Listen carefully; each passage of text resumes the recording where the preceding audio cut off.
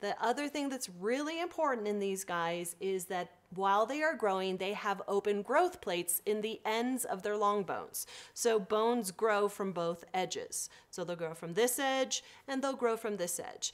And while they're growing, it's really important to make sure that they do not exercise excessively on these very fragile growth plates. We want them to have nice, healthy growth plates.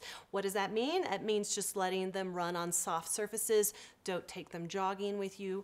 No big mountain climbing, things like that. Keep it easy until they're done growing. Once their growth plates are closed, you can tick up the exercise a little bit more.